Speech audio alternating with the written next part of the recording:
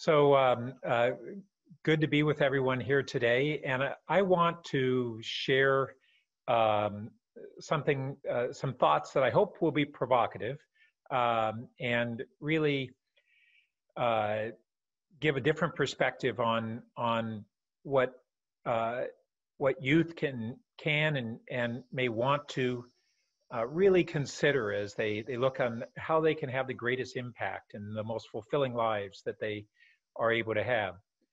The question is, we all know that the critical importance of STEM learning today, but STEAM is when we add the arts, and that's a broad definition of the arts. That's the entire liberal arts field. So what is the value of that addition? It's not principally about just the enjoyment and fulfillment of learning the liberal arts, but it really is, in addition to that, about how that can influence your achievements and your ability to really do important things in society. So here are two different surgeons who have a great deal in common, and maybe one big thing that's different about them.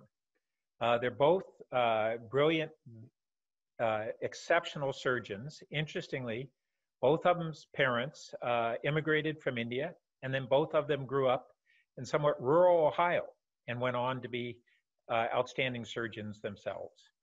On the left is Dr. Kumar Pillai, who I know very well because he was founder of one of the med tech companies that I was CEO of, and he invented a new technology for involved in vascular surgery. Excellent innovation.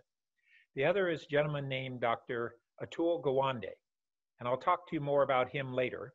But in each case, it'll be, I want you to think about what might have been the difference between them and how the difference between STEM and STEAM learning and how it affects them. But before going back into them in detail, here are two more guys. These are both world-renowned researchers in neural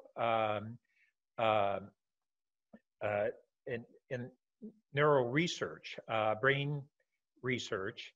On the right is Dr. Mark Tessier-Levine, who is now the president of Stanford University. And Mark has, interestingly, as one of the world great researchers in neuroscience, has come back to Stanford and wanted to reinstill the importance of liberal arts education. Not necessarily what you might think would be the perspective of someone who is such an outstanding researcher in neuroscience. He became the chief scientific officer at Genentech, and then he became president of Rockefeller University and their great medical research before moving on to Stanford. But what is it about Mark that was different, and what similarities does he have with Dr. Gawande? Well, come to find out, both of them were brilliant students. Mark had said, geez, when he was younger, he was just a math and science whiz. And that's all he focused on, and he just excelled at it. And in his early 20s, he had an opportunity to be a Rhodes Scholar to Oxford University, and he elected to study a combination of philosophy and psychology. Not exactly what you'd expect from a great scientist. But Mark has said that 1 year transformed his life. It was the difference between him becoming an excellent researcher and being a world-renowned researcher and becoming a world-renowned scientist versus becoming the president of one of the most prestigious and influential universities on earth. And what that did was he attributes it that it caused him to really understand critical thinking and the importance of a breadth of perspective more than just depth of perspective. Certainly both matter.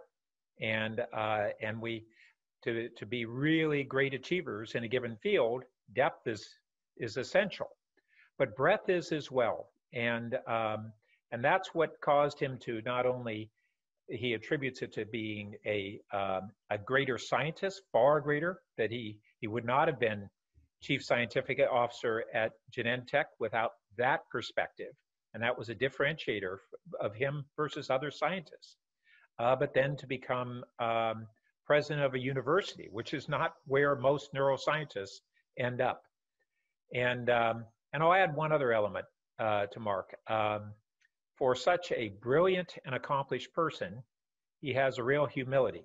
And part of that he attributes to his Canadian background. Culturally, it's a bit different from American. It's hard to tell us apart sometimes by our accents and our cultures. But the joke he tells is, how do you know the Canadian on the street? And the answer is, he's the one saying thank you to the ATM. So they really are a more self-effacing culture. And that is another attribute that he brings to his leadership style. But back to these two guys. So Dr. Gawande, on the face of it, he has a great deal in common with Dr. Pillai, but he actually has something that drove him in a similar direction to becoming one of the leading thinkers on medical and health practices in the United States and the world. He's become a renowned author in the New Yorker. He has written 4 really influential books. Complications, about how surgeons really learn to be surgeons, and the learning curve of that entire practice and how to make it better. How do we help surgeons become more effective with less harm on patients? He points out that sadly, for the longest time, surgeons become good surgeons through trial and error on people, which, when we think about it, that's not the best way we want them to learn, especially if we're part of that trial and error process. He actually, by coincidence, I heard about him because someone said when I was starting to head Dr. Pillai's company, he said, "Oh, have you read Gawande's article, The Learning Curve?" And I said, "No, I don't know that. What relevance is it?" So Dr. Pillai's invention was a safer way to place a central line catheter in not having to go through the jugular subclavian veins, which can have great difficulty in first learning how to do it. You're kind of shooting blind to try and find a large vein in the neck, and it can have severe complications on people. And he developed a much safer way to do that. And the opening line of Dr. Gawande's first book is, "The first time I ever tried to place a central line." And he goes into explaining that he failed. And he failed the second time. And he nearly failed the third time on a high-risk patient. And that was the trial and error that he described. And all doctors have to learn how to do central lines, and they'll tell you. They'll say, "Oh, I can do it in my sleep." And so, "What was the first time you did it?" "Oh, that was more difficult. I had to have a number of people as guinea pigs before I got good at it. And I sure wouldn't want to be that guinea pig." So Dr. Gawande went on to write another book, Better, and another one, The Checklist, which is really become... Oops, sorry. Am I okay? Yep. And then he wrote a very important article called The Cost Conundrum in 2009. And it came out in the New Yorker right at the time that Obamacare was being debated. And I read the article and I said, wow, this is the most insightful analysis of why healthcare is so expensive in the United States and often not as effective as we'd expect for how expensive it is. And I thought, well, he must be in touch with the Obama White House and that he's writing about what they're discussing. Well, it came out later that it was the other way around. Obama read his article and said, holy smokes, everybody in my White House has to read this. This is the most important thing on healthcare reform that I've ever read. Warren Buffett did the same thing and ended up hiring Gawande with Jeff Bezos and Buffett and Diamond at JP Morgan hired him to launch and be CEO of a new innovative health delivery company. But it goes back to what was similar between him and Dr. Levine, President Levine, and it is that he also obtained a Rhodes Scholarship. And what did he choose to study? Philosophy and political science. And it was a profound impact on him becoming a broader and more critical thinker, where he re-examines his whole approach to healthcare is, well, why do we do things this way? And how could we do it better? And what is our perspective? And what different perspective could I have that would help me understand? And why are we ignoring certain things that might be staring us in the face? And this entire questioning process and a skill set to be able to communicate to people in ways that are beyond merely technically, to communicate with their emotions, to do analytical thinking, and to really talk about values. So both of these incredible scientists have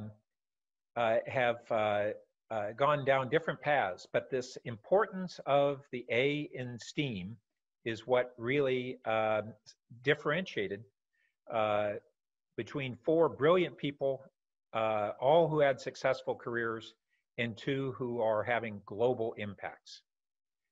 So that's the A in STEAM. And if we think about all of the elements of liberal arts, they're so much more broad, and this is really worth thinking about, is what are the aspects of learning in liberal arts, and how does this really impact us?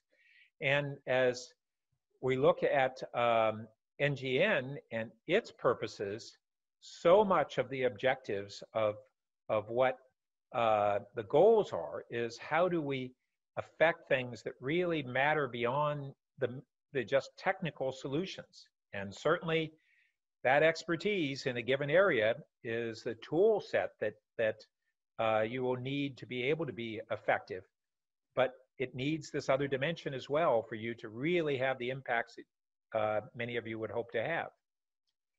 It changes our worldview. So on the left is a Renaissance worldview where everything is in balance. And on the right is the modernist or mannerist worldview, where it looks and sees disorder in the universe. And these are things that don't have simple solutions. Which world do we really face, and what one speaks to you the most? And it either way is what challenges you to think about your perspective and begin to struggle with what is the meaning of why we're here, and how can you affect that world in the way that you wish to. So we move in today to a complex world where politics, we appreciate, matters so much more in many ways that we had taken for granted. We had taken for granted that democracy was ever enduring in the United States, that it could never be threatened, and that what we have changes depending on political party, policies and priorities change. But I think today we realize that in our nation and globally, what happens in politics is so profoundly impactful on our personal lives and our futures and the future of the world. So my area that I would just like to talk a little bit more about is the future of our world and our climate. And when we in Palo Alto have been moving forward as global leaders in addressing climate change as a city, we became one of the first cities globally to have 100% carbon neutral electricity. And we did that back in 2015. And I had the privilege to represent the city at the Paris Climate Accord. And within the Conference of Mayors, one of the things that was really clearly stated by Ban Ki-moon, who was Secretary General of the UN and had a great deal to do with that climate this agreement, which was the most significant international agreement on the environment in human history, but not significant enough. But cities who led the way had become, from the early 2010s, had become models for other cities to say, well, if cities like Palo Alto and others can become 100% carbon neutral and do it without high costs, why can't we do that? And it had this steamroll impact, not just us, but we were amongst those cities that did. There's a wonderful video that you can check out online that a group of our teens at Gunn High School created. It's a rap song on carbon-free fuel, and it's a great perspective on it. So as I mentioned in the Conference of Mayors, at the Paris Climate Accord, that impact of cities having that cascading impact on getting other cities and subnational regions and others to have the focus on climate change really mattered. But today, as we all know, we aren't going far enough, fast enough. What was told to us in 2016 was that right at that time, the scientific community was beginning to recognize that, as dire as their warnings were, that climate change was appearing to be happening even faster than they feared. Whereas they were being accused of exaggerating it, we now have seen the last 3 years that the scientific evidence and even what we experience day to day is that this is happening faster. And the real hopes that I have now are that your generation is able to take charge and insist that this threat to all of our future is most of all a threat to your future and your children's future, and that all of the rest of us have an obligation that is more than just doing something. It is to take on this challenge and really address it and overcome it, and we have to commit to doing so on a very broad scale with no time to lose.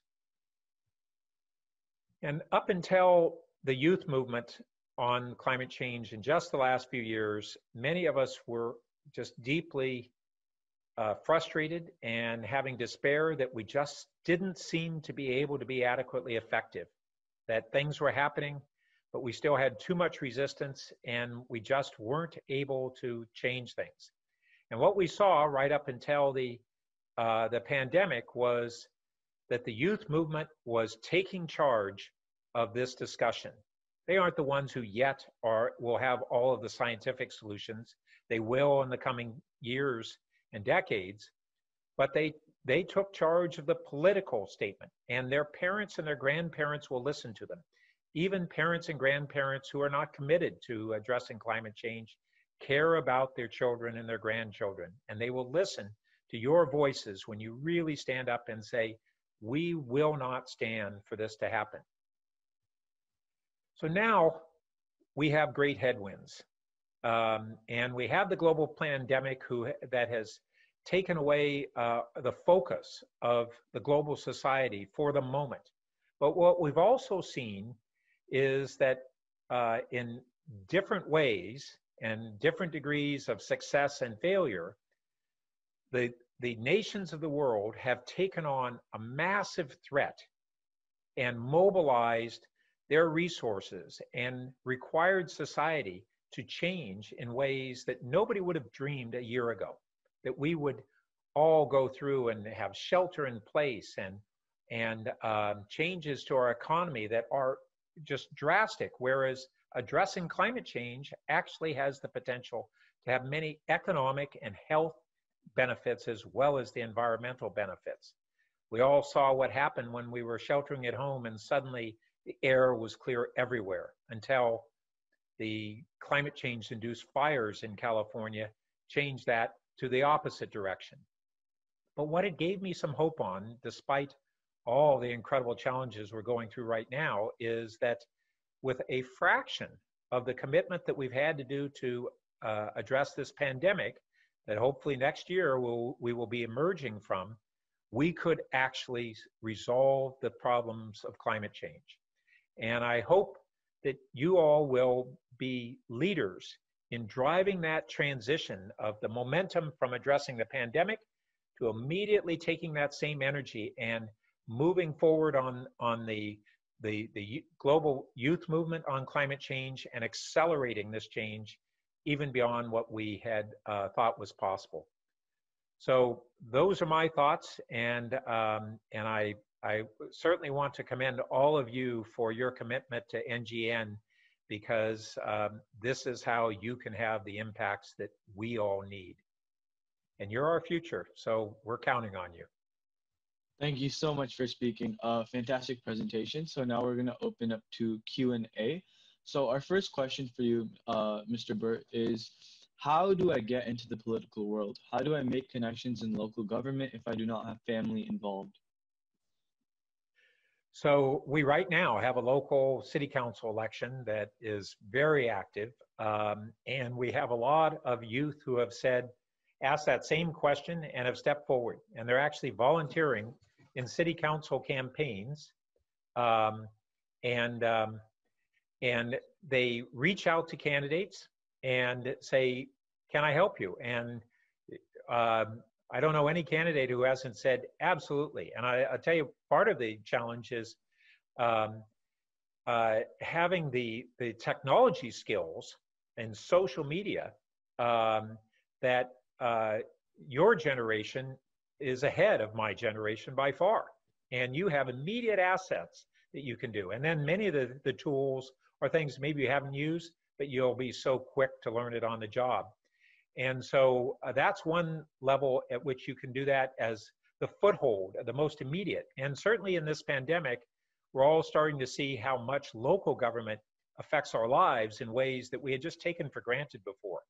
So I think that look at who the candidates are, look for a candidate who looks appealing to you, and reach out to them personally. And I suspect you'll have a favorable response. And if that candidate doesn't respond to you favorably, the next one will. Yeah. So our next question was, what is your best? Whoop, did I lose you there? Is that me or you? I think you cut out. Okay, there we go. I'll go ahead and ask the next question. So the next question that that we have is, so how did you get to where you are now in your career? So I actually, in university, was more interested in breadth than depth. I was a comparative literature major, but I had a business aptitude and knew I needed to have a living of sorts, and founded a business in hardware, high-tech manufacturing. Became deeply involved in environmental policy and manufacturing, and our company won a variety of awards in that arena. But then when we finally started having kids here in Palo Alto, I was just pulled into what was founding a neighborhood group, and said, geez, I've been involved in all these state and national environmental policy groups, but this is where I live. It's sort of connected with that local government matters theme. And just stepped forward and became engaged, and then was appointed to our planning commission. And then frankly, with running my company, I had to wait 9 years before I really had the bandwidth to be able to run for city council, and did that. And so it's a succession of pursuing things that you care about and think you can have a favorable impact and help others on. And if you just dive into them, one thing leads to another. It wasn't by a particular design. All right. Great. So our next question for you is, so what qualities lead many startups to succeed and even more to fail?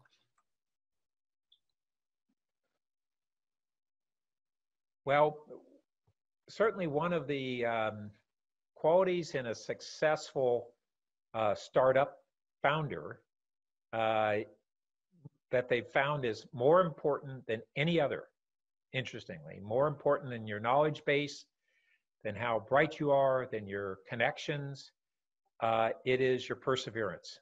That when you set your mind to it, The founder, you can't kill him off or her off. They are so determined that they're going to go through it. And we went through this with our business where there were tough times. And to think that you're going to go in business and it will necessarily be a success, or if it is a success, it's one clear path to success. Expect that it will hit hurdles and you will have to figure out how to overcome them. And there will be times where it just doesn't look like you're going to be able to. And you just have to have that determination that you will get through to the other side. And so I'd say that's the most important characteristic. All right, great. So I think our final question for you before we run out of time is, so our next question is, so many global politicians, leaders, and people don't believe in global warming. How would you change their minds? You know, you think the policy approach is the best way to do it?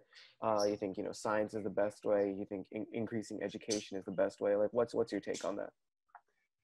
I think it's what I was touching on before. There was a great movie in 2010 called Climate Refugees. That was a documentary, and the producers of that film really, they aired it in conservative churches in Middle America because they thought that that was the audience that they needed to reach. They were the swing voters essentially on this.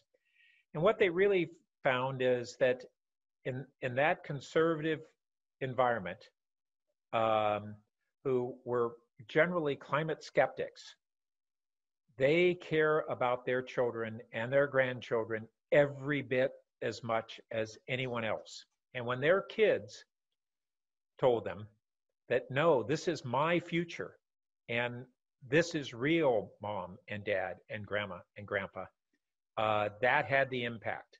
And so that, again, is the youth voice is the most credible. And the second is the scientific and even the military voices they found, that the military has great credibility.